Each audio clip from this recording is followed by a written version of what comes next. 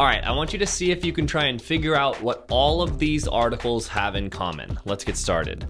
Largest EV charging station in the world powered by diesel-powered generators. Tesla's massive 98-stall California supercharging station has diesel generators to supplement power needs. Tesla's dirty little secret on California's I-5. But as with many Tesla-related things, there's a secret, thinly obscured by an Oz-like curtain at the Harris Ranch supercharger, hidden in plain sight across the way from the Harris Ranch supercharger's main stations. Behind the Shell station is a small diesel plant that has helped power Tesla's footprint. Jalopnik, Tesla's mega 90H supercharger locations runs in part on a diesel generator report. Benzinga, the dark side of Tesla's largest supercharger. Is a diesel generator still powering it? The Epic Times, diesel plant found behind the biggest Tesla EV charging station. Oil industry insider David Blackman notes the irony of diesel-powered superchargers and says rising EV use is a huge problem for the US power grid. Daily Caller, Tesla supercharger station powered by diesel generators. Energy's transition absurdities. Monday's energy absurdity, America's largest EV charging station is powered by, you guessed it, diesel. And the last one, what's up with that?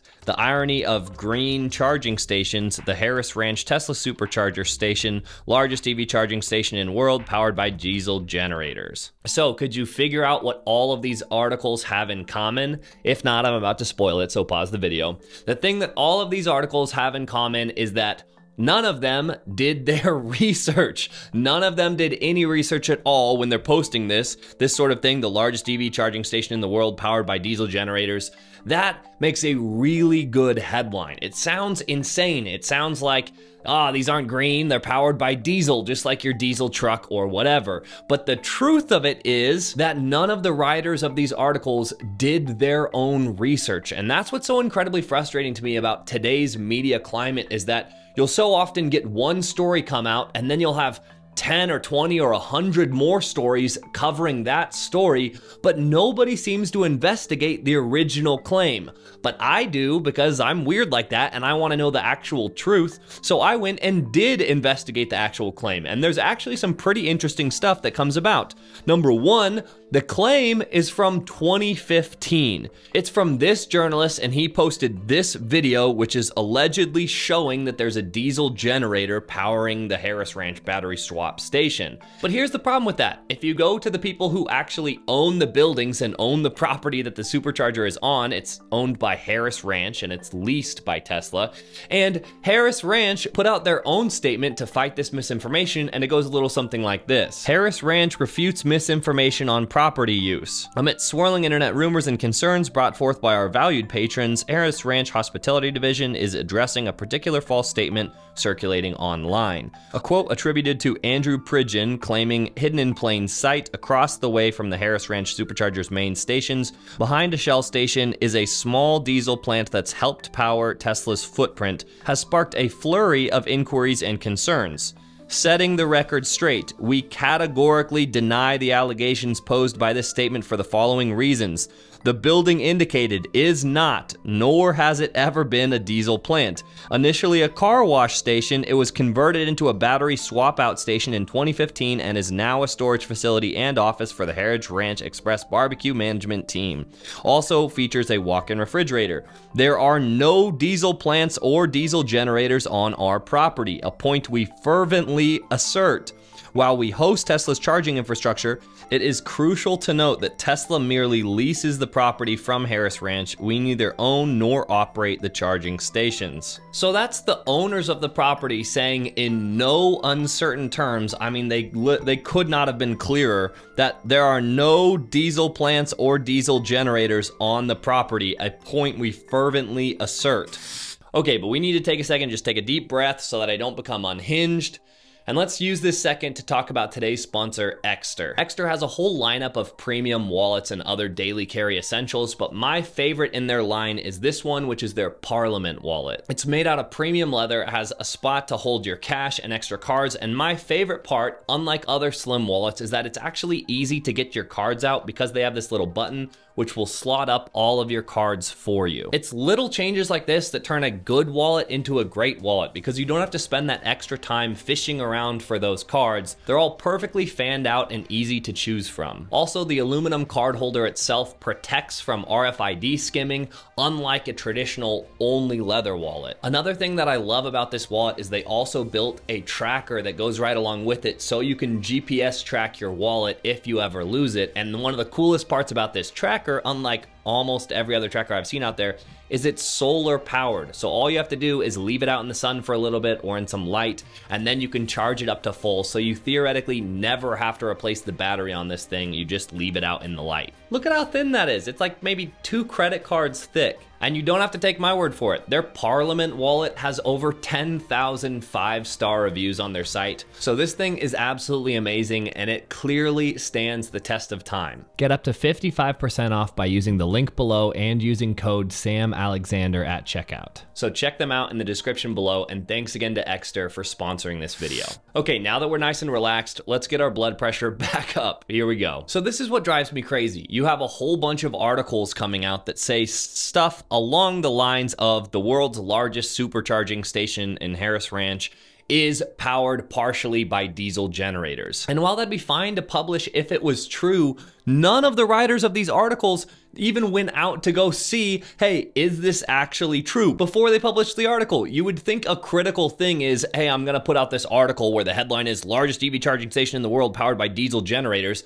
Maybe I should go check if it's actually powered by diesel generators. But yet, none of them do. And this is what I find so infuriating about today's media, is that they just do not do the research. And what's even crazier to me is that if you look at the source of their information, all of them, their source is this one guy. He's a journalist, and this is the guy who published in 2015 this video that's allegedly showing a diesel generator at the supercharger station. And I can't say for sure what he's trying to say, a diesel generator. I don't know if he's trying to say the building isn't, but Harris Ranch confirmed that the building isn't. It was a car washing station, and it's been converted to a battery swapping station, but it is not a diesel generator. So then my next guess, since it's not that, is that he's saying this right here is the diesel generator in question, and that's the thing charging.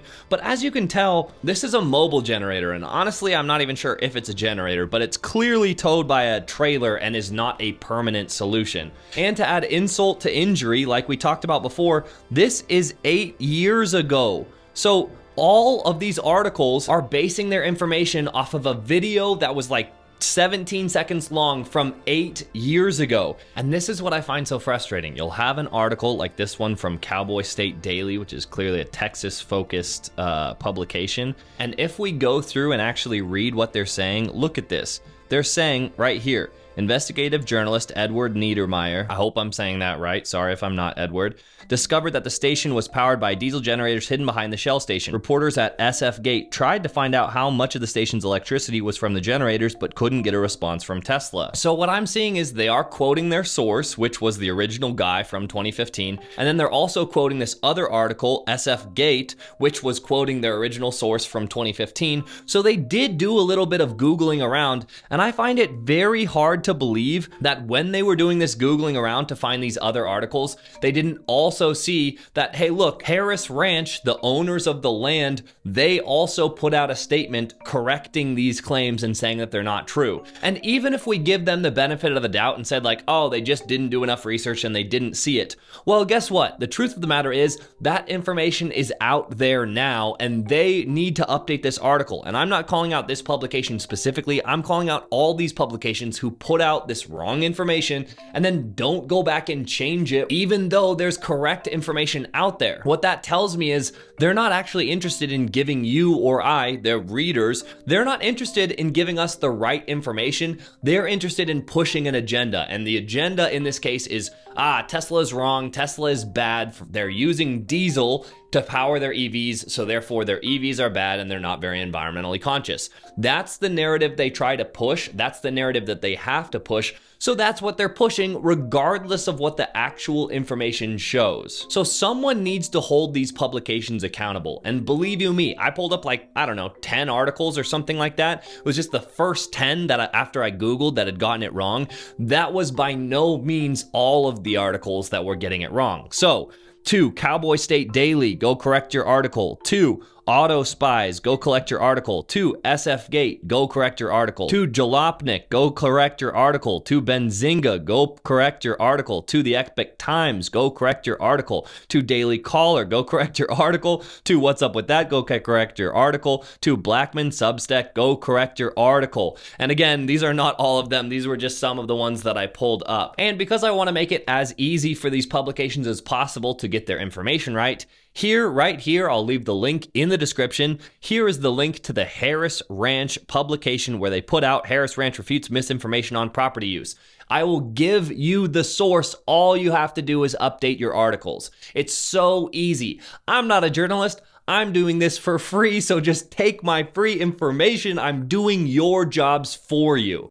All right, sorry, got a little too ranty there. This type of thing just upsets me because you see it all the time and it's so easy to get it right that it makes me think that they're doing it maliciously. There's just no way that they didn't do a little bit of Googling while they were writing these articles and they didn't see, oh, actually, that information is wrong. I just don't buy it anymore, and I'm getting frustrated with playing the act like, oh, these journalists are just bad at their job. They may be bad at their job, but they're also pushing out misinformation. So that's what it is.